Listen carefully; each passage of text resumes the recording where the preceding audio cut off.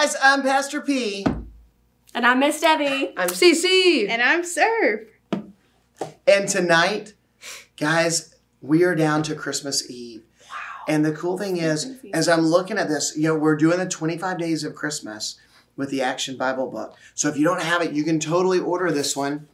Boom. But Miss Caitlin, this story is supposed to be about Jesus, but I think it's talking about me. How do you figure? Look, it says wise man. Yeah. Should we tell him? But he's not wise. All right, so look at the picture. You've got the camels going across. You've got, you can see the you can see them. They're like making their long trek. But apparently tonight, let's see where they end up. It's time for me to return home from the greatest journey of my life. I am weary, but also amazed at what I have seen. May I tell you about it? It all began months and months ago when my young student showed me a bright star in the night sky. I determined that this star signaled the fulfillment of a prophecy that the God of the Israelites would one day send a special king, a king of the Jews.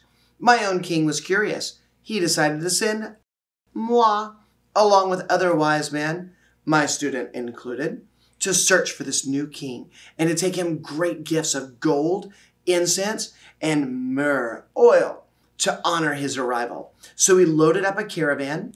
We used to have a caravan. It was a Dodge Grand Caravan. Not the same caravan. Not the same caravan? No. Okay.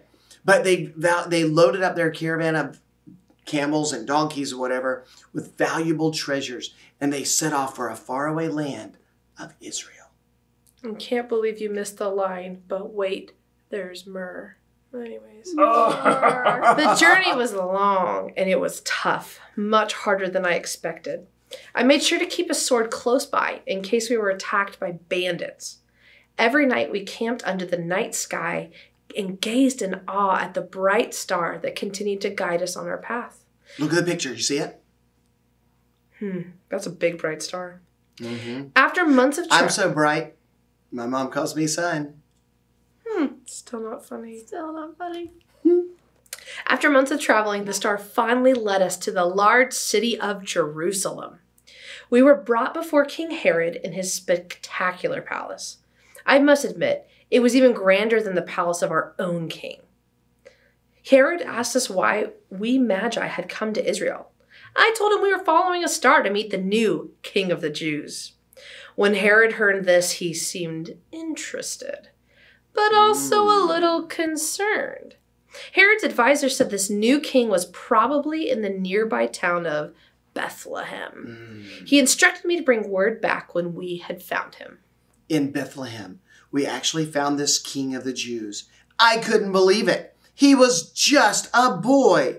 Nonetheless, we were overcome with thankfulness at reaching him after such a long journey. I wasn't expecting to feel this way, but we wanted to bow down before him. We gave the boy's mother and father the treasures that we had brought. They seemed amazed at it all. Our arrival and our gifts for the young king, they were like wowzers. The night before we left, God spoke to me in a dream. God talks to a lot of people in a dream a lot, huh? Yeah. He was telling me not to trust Herod and to return to my kingdom by a different route. So that is what we are doing. Who knows how long it's going to take us to return home? However long, it will be worth it to protect this young king.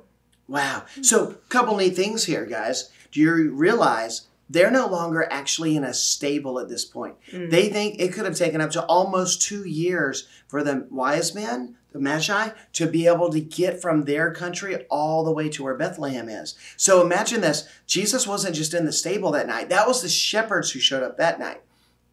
Almost 2 years old, here's Jesus, and these guys show up there. Jesus is still in Bethlehem, and they bring these wild, awesome gifts to him that night. So, what do you think about, have you guys ever had somebody show up at your door that you weren't expecting? Have you ever had somebody show up with presents? I think about the remember Angel Tree that we do?